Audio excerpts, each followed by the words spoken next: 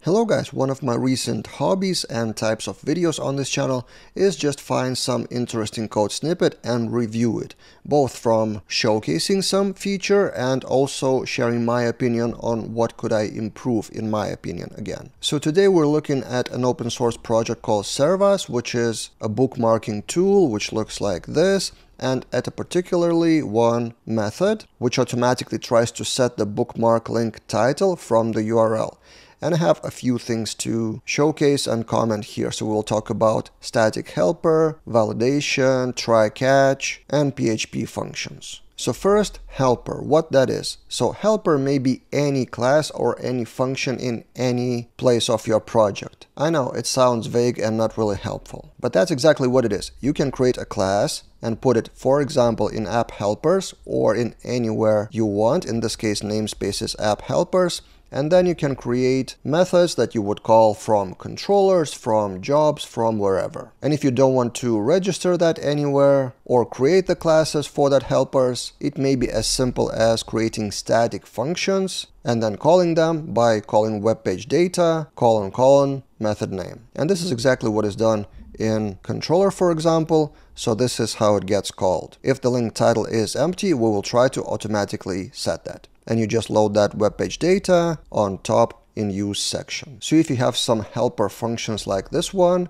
which doesn't really belong to any model, this is one way of registering that. Another thing I wanted to mention is that helper is used in multiple places. So on the right side on GitHub, you can see that it is used in the link controller in one place, in the API controller, and then also in regular web controller in two places. This is a good example of reusable code. So this is extracted into a helper. It could be a service class, it could be any other class, but the main thing that it is not in the controller, it is separated. And here what I want to emphasize is that Laravel developers need to know some PHP because a lot of PHP functions do not require Laravel. So for example, validation of the URL. Filter var and this constant is PHP syntax, and we use that for validating emails. I remember before any frameworks in PHP 5 or something. Also another example of PHP knowledge is regular expression with preg match all. So how to extract the title from the HTML. This is quite a useful knowledge to have. And also HTML entity decode is also a PHP function to extract the actual title from the matches from specific match in the HTML. So my overall point is read PHP documentation and PHP tutorials, not just Laravel. Now let's get into try catch and return.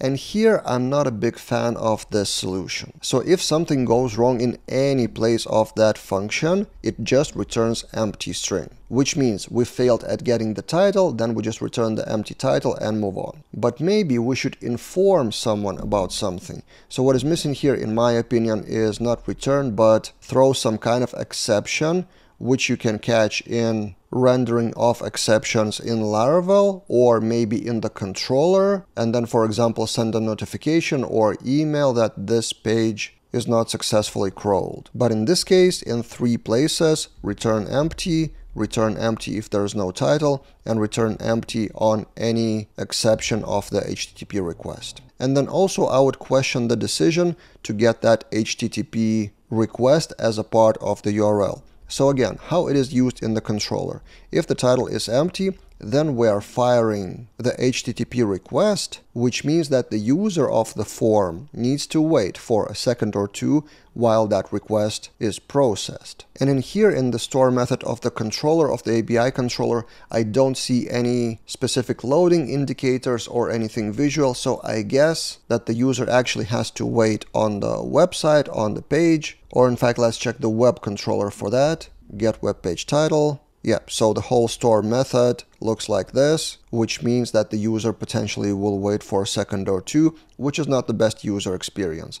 So what I would do in this case is probably put that into a queue and a job, and then put that title later in the background. That's one way of doing that. And another way of doing that is in the form itself. For example, with Livewire, you could do wire model live, and then while the whole form is being filled, we fire the request and get back with potential title in a few seconds while the form is still on the screen. So this solution requires both front-end and back-end. It doesn't necessarily have to be Livewire, it could be Vue.js or any other JavaScript framework, but from user experience, I would advise to not force the users to wait for HTTP external requests, especially if they are on slower internet connections. So yeah, these are the things I can comment on that function. What would you have done maybe differently? Maybe you disagree with some of my opinions. And the goal here was just to take a real code example from a real project and film kind of a reaction to it. So there's a popular YouTube kind of genre of someone reacts to something. So this is my reaction to this code snippet.